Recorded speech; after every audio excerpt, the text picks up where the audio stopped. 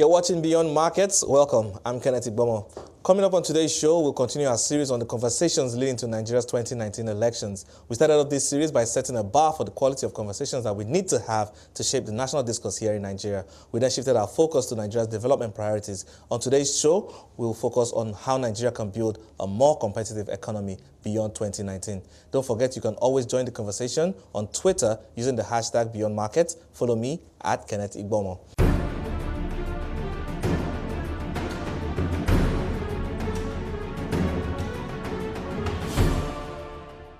Nigeria's global competitiveness ranking dropped 3 places in the latest Global Competitiveness Index released by the World Economic Forum. So what are the factors holding back Africa's largest economy from taking pole position on the continent and beyond in the area of competitiveness? Chika Mordi, the CEO of the National Competitiveness Council of Nigeria, joins me for this discussion. I'd like to start off with getting your thoughts first on the conversations that we really need to have going into 2019. Thank you, Ken, for having me on. I think it's very critical that we have a substantive conversation around where Nigeria is going. I think whoever finds himself as president in May 2019 is going to face a very, very onerous task. I mean, the data is really sad to see.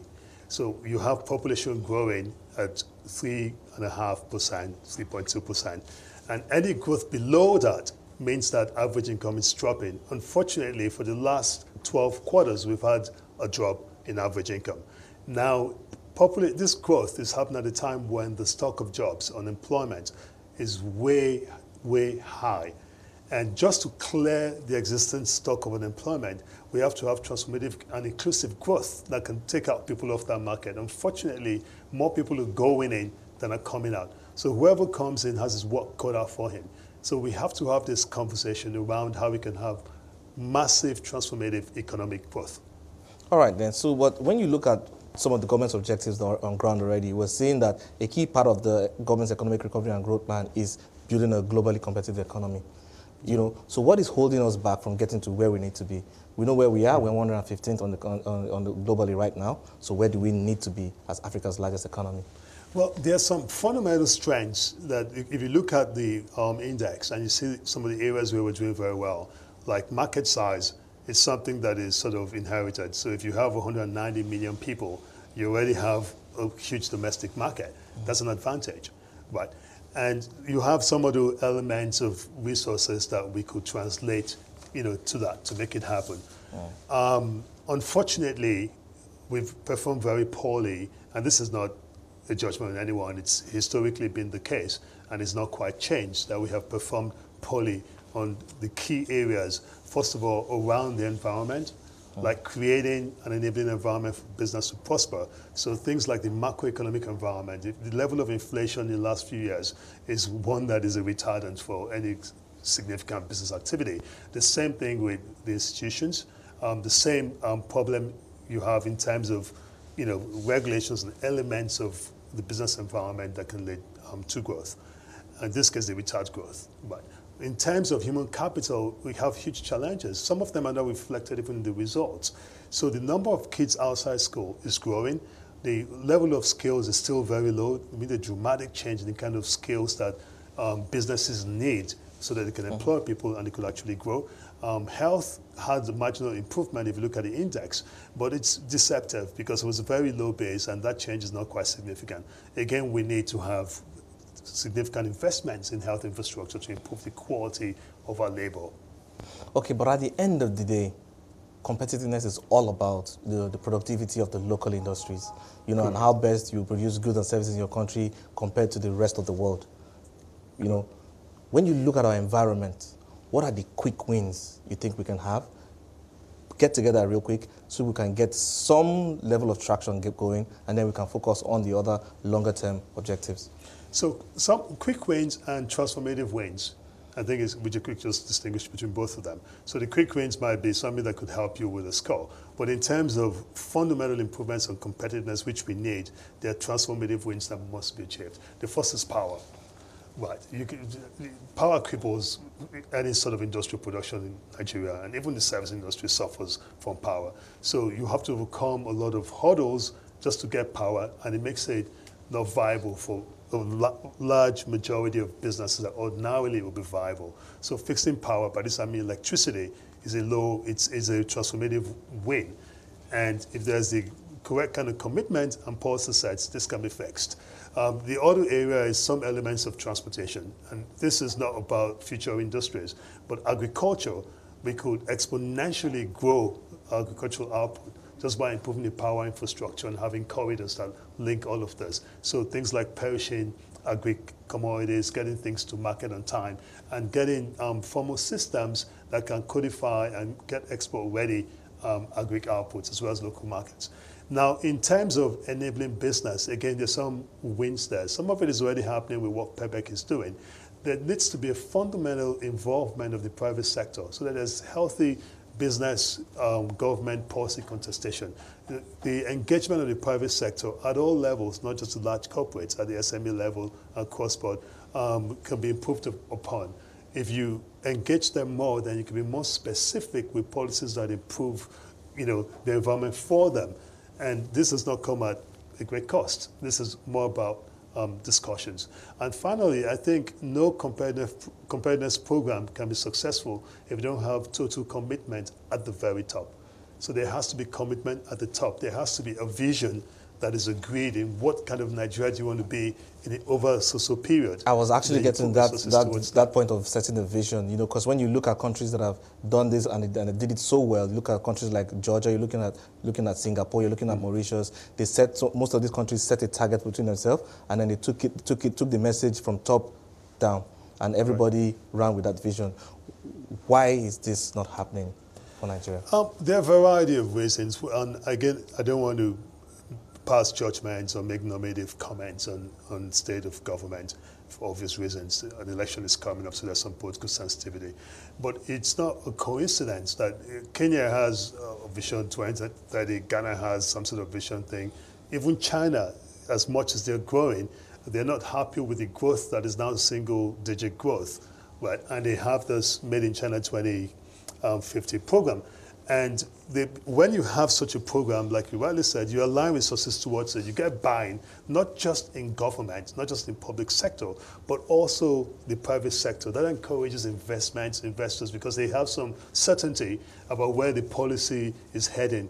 And it doesn't matter if it's opposition or the incumbent government in these countries, they all sign on to those things. In Kenya, I remember in the last election, Kenyatta was in debates with the gentleman, Raul Odinga, about who would be better at implementing the Kenyan Vision 2030. We need that kind of situation here where we have that. And sadly, over the years, we've had fora where some sort of formal structure is put forward, but it's never quite translated to one that is clear, precise, and has the buy-in of everyone. Okay, I would like to take things down to the sub-national level, and look at how the states within Nigeria can compete, how they can set a bar for states to compete amongst themselves, so that there's that traction between, when see a state next to you is doing very well on this front, and you can also do that. It kind of encourages the governments in those states to do more. Cool. How do you think we can get this going first among the states before we even take it to the national level?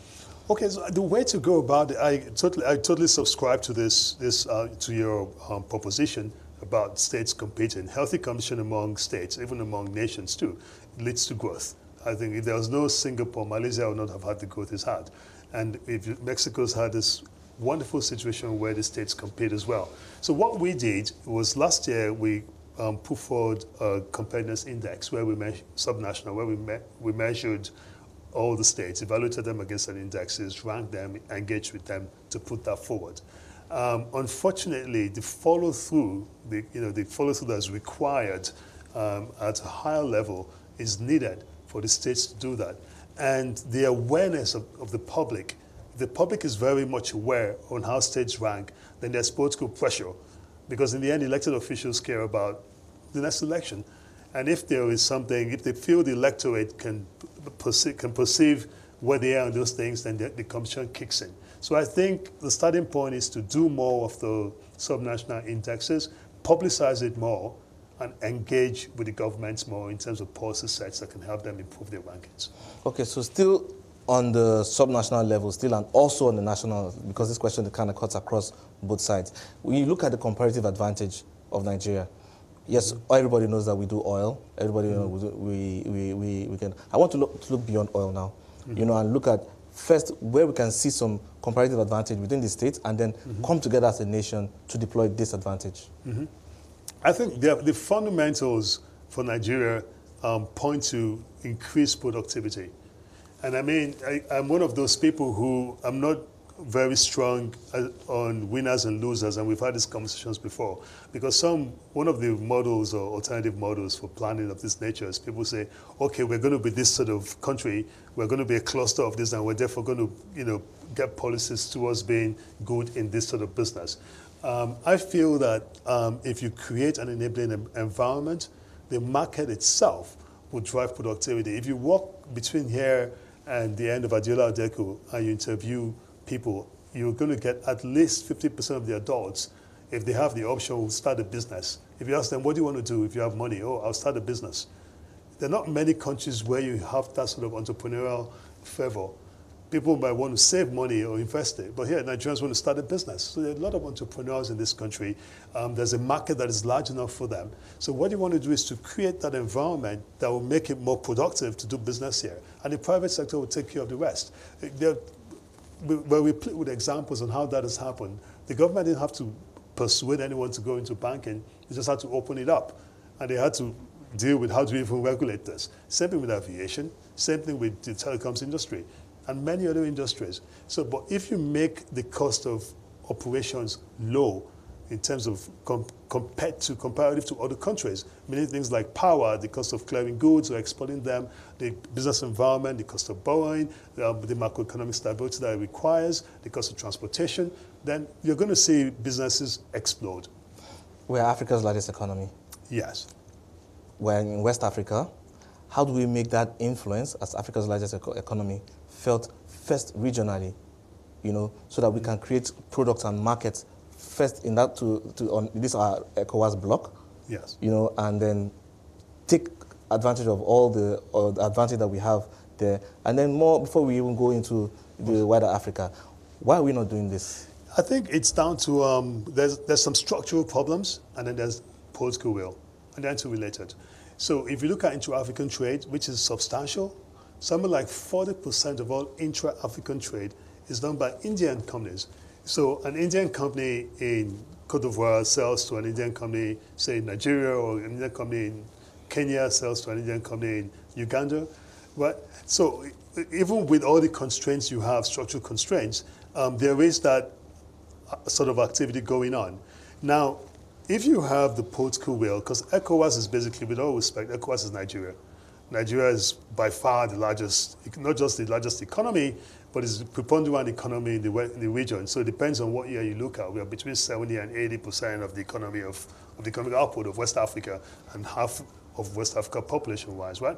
So we're overrepresented in terms of the economy, right?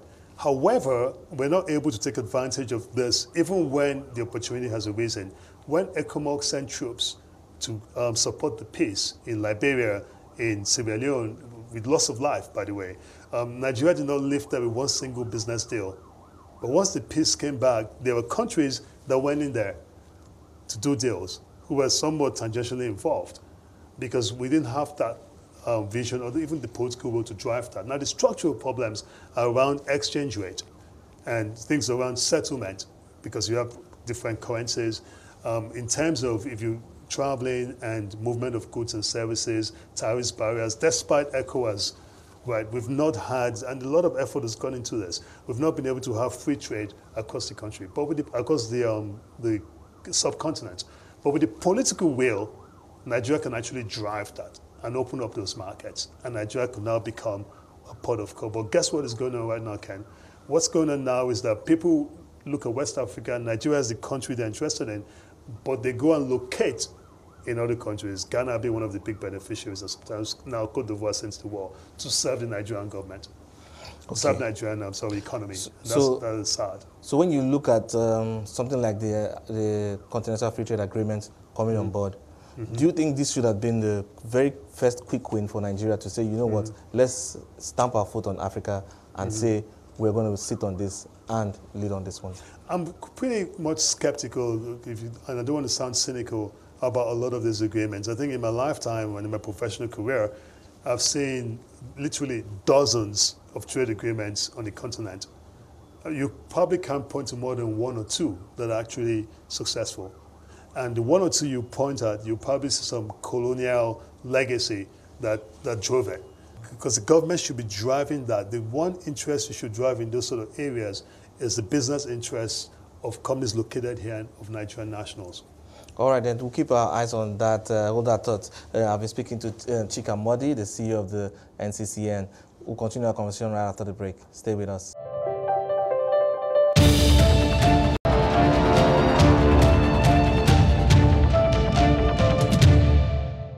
Welcome back to Beyond Market. Still with me to discuss how Nigeria can build a more competitive economy beyond 2019 is Chika Mordi, the CEO of NCCN. Chika, I'd like to now get your thoughts about, first, look at the global environment. We're seeing how things are playing out. On one hand, we're seeing increased protectionism from different countries around the world. We're seeing the trade wars between the US and China. And then not to forget that Brexit is actually staring at us in another corner over there. When you look at all this and these global developments, you know, and you look at Nigeria trying to situate itself in this to be a global economy, you know, how should we approach this going forward?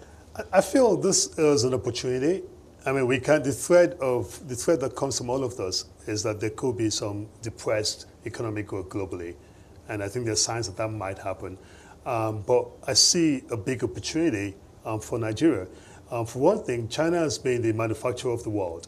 So they've enjoyed a low-cost, they've been a credible low-cost manufacturing base for the rest of the world. Now, when you have Sino-American tensions, as you have right now, it makes sense to look at alternative manufacturing bases. We've seen a bit of that in Southeast Asia, where you're seeing growth in some of the countries. But why not Nigeria? We have the geographic advantage of being, equidistant between both hemispheres, right? And so shipping costs are fairly average. So I think we can take advantage of that. It's not a coincidence that Theresa May came in here, the Prime Minister, and then Macron of the UK, because Brexit is putting them under pressure to get trade partners as well. So I think Nigeria can play this to her advantage by becoming a ready market and manufacturing base in the midst of all of this. All right, then, but when you look at, very interesting, you mentioned that, because we've seen a lot of presidents coming to Nigeria just in this very short period of time. We saw Angela Merkel come in, we saw Emmanuel Macron also come in here. When you look at who Nigeria should be doing business with and who we should be partnering with, should we be leaning more towards China or more towards the US, or should we be looking more to Europe? Well, right now, the biggest trading partner, not just for Nigeria, if you look at Africa as a whole, you're probably going to see the EU, you're going to see China, you're going to see the US in that order of priority. And China has been the fastest growing trade partner for the continent and for Nigeria as well. I think with business with China is like, when you dine with the devil, and with all respect to my Chinese friends, you need a long spoon. And some of the debt they've been giving out has come with some very, some effects that are far less from salubrious. You have to consider the totality of all of that. So there are cheap terms for getting aid or for getting loans. There are lower costs for projects, but it comes with negative consequences for the domestic market, labor, the quality of what's going on, and how that debt is serviced. There's a new debt trap that is now they're falling into, and you're seeing some creeping colonialism because they're securing this debt with physical assets that now belong to the lending country. So I think Nigeria should basically play a neutral game where you're not quite aligning with anyone in particular, but you're looking to do business with everyone. But basically market ourselves as an alternative manufacturing or business destination for those who want to produce for their own domestic markets in the US or in the EU. And that's why the EU-Africa Trade Agreement was an opportunity. West Africa Trade Agreement was an opportunity that I think we lost. It might not be too late to retrieve that and work on that as well. All right, then I'd like to now move on to something I also find quite interesting. It's the fourth industrial revolution. Okay. We know how countries can are positioned to use that to leapfrog in different sectors. How should Nigeria be addressing this? We should be very concerned, because one of the tragedies of the declining economy in the past few years is we're focused, maybe hyper-focused on how do we reduce poverty, how do we stop the slide and get back to economic growth, while the context is changing around us. So if you look at the fourth industrial revolution, the elements of what's happening, okay, technology is driving that in many ways, like the ICT revolution. So you're seeing things like algorithm-based stuff, platforms, big data. You're seeing autonomous transport, like vehicles that are drones and cars, self-driving cars and things of that nature. You're seeing additive manufacturing, that's like 3D printing. So these, I think, are the anchors or the foots on which you see, and then biotech changes. These changes are happening very quickly, very radically, and there's a lot of uncertainty around where it's going. That's not very good for us because the world is moving very quickly. I think human beings are going to get more and more obsolete, and I'm not saying these are some fancy thing. The fact is, people are getting less and less relevant because they can be replaced with technology, not just automation, but everything from the jobs that you would have thought would be secure. So there's some reports, if you read the fourth industrial revolution, you see a list of some 700 jobs that they think will be obsolete, including things like accounting and things of that nature. But how are we positioning our human capital? Herein lies the challenge. Because one of the things we must do is become a knowledge economy. Side by side with all of what we're doing, we must create an environment where the skills that are relevant not just to us, but the world of the future, that our people are able to learn those skills, acquire those skills. Some of those skills are pretty obvious, right? Is the ability to learn about ICT-related skills, about digital jobs. We have to set the environment and policy sets that make sense to encourage that sort of thing happening. A lot of this is not about the government just being the only driver in this. A lot of it is about government taking the lead so that they can leverage the resources of the private sector. So like the infrastructure, when we talk about it, we say, okay, we need to have broadband that across, how can we get Nigerian kids to have broadband across the country? The government can't probably finance that, even the road, the transport, but they could leverage on private capital and have policy sets that encourage that capital to come in. They could have partnerships and alliances where the $1 billion we're putting in roads here, why can't we convert that to $10 billion of private capital added to our $1 billion?